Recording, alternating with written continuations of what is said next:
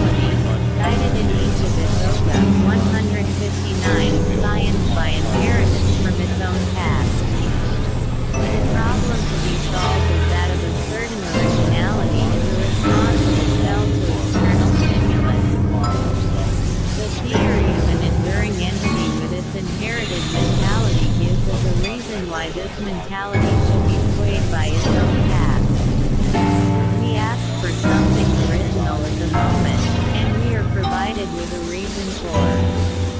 Limiting originality. Life is a bid for freedom. An enduring entity binds anyone of its occasions to the line of its ancestry. The doctrine of the enduring soul with its permanent characteristics is exactly the irrelevant answer to the problem which life presents. That problem is, how can there be originality?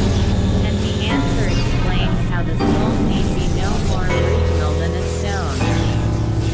The theory of a corpuscular society, made up of many enduring entities, fits the evidence no better. The same objections apply. The root fact is that endurance is a device whereby an occasion is presumably bound by a single line of physical ancestry, while life means novelty, introduced in accordance with the category of conceptual reversion. There are the same objections to many traditions as there are to one tradition. What has to be explained is originality of response to stimulus. This amounts to the doctrine that an organism is alive when in some measure its reactions are inexplicable by any tradition of pure physical inheritance. Explanation by tradition is merely another phraseology for explanation by efficient cause. Require explanation by final cause. Thus a single occasion is alive when the subjective aim is determined in the process of repressing has produced a novelty of definiteness not to be found in the inherited data of its primary case.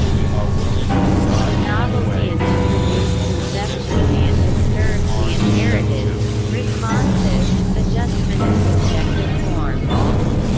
It alters the value in the artist's sense of that term. It follows from these considerations that in abstraction from its animal body and entirely living, nexus is not 160 properly a society at all, since life cannot be a defining characteristic. It is the name for originality, and not for tradition. The mere response to stimulus is characteristic of all societies, whether inorganic or live. Action and reaction are bound to the order of nature.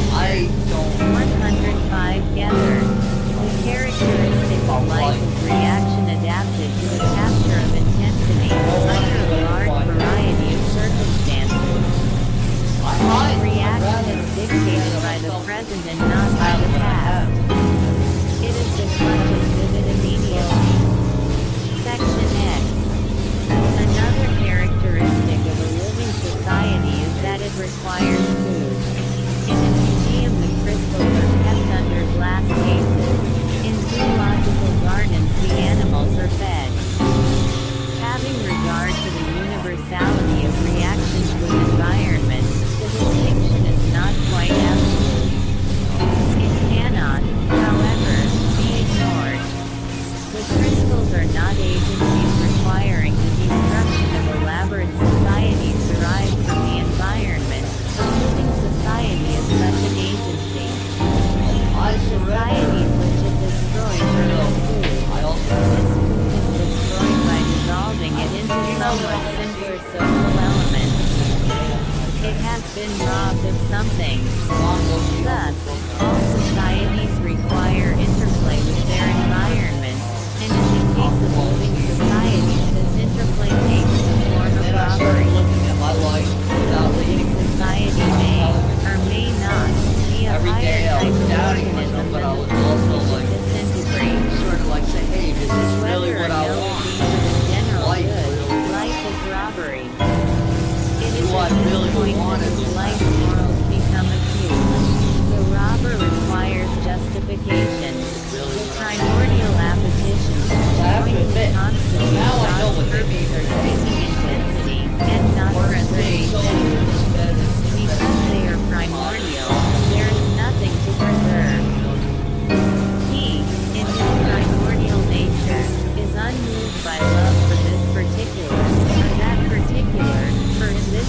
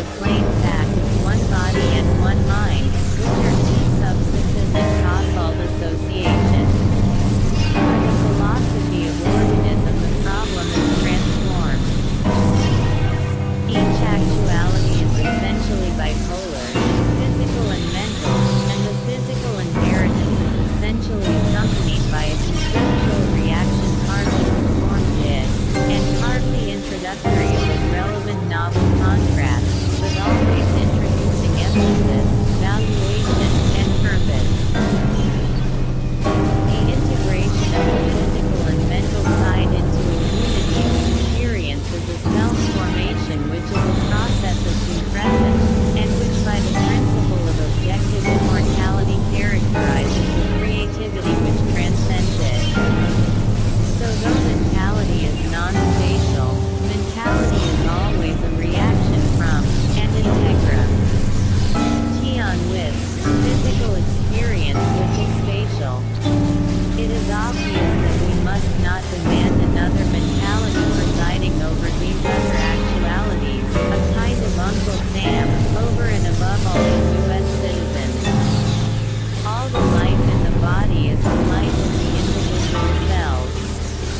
There are thus millions upon millions of centers of life in each animal body. So what needs to be explained is not dissociation of personality but unifying control, by reason of which we not only have unified behavior, which can be observed by others, but also consciousness of a unified experience. A good many actions do not seem to be due to the unifying control, e.g., with proper stimulants a heart can be made to go on beating after it has been taken out of the body. There are centers of reaction and control which cannot be identified with the center of experience. This is still more so with insects. For example, worms and jellyfish seem to be merely harmonized cells, very little centralized. When cut in two, their parts go on performing their functions independently. Through a series of animals we can trace a progressive rise into a 1-6-6 centrality of control. Insects have some central control. Even in man, many of the body's actions are done with some independence, but with an organ of central control of very high-grade character in the brain. The state of things, according to the philosophy of organism, is very different from the scholastic view of St. Thomas Aquinas, of the mind as informing the body. The living body is a coordination of high-grade actual occasions, but in a living body of a low type the occasions are much nearer to a democracy. In a living body of a high type there are grades of oka. The order of nature. 109 Sciences are coordinated by their paths of inheritance through the body, that a peculiar richness of inheritance is enjoyed by various occasions in some parts of the body. Finally, the brain is coordinated so that a peculiar richness of inheritance is enjoyed now by this and now by that part, and thus there is produced the presiding personality at that moment in the body. Owing to the delicate organization of the body, there is a return influence, an inheritance of character derived from the presiding occasion and modifying the subsequent occasions for the rest of the body. We must remember the extreme generality of the notion of an enduring object of genetic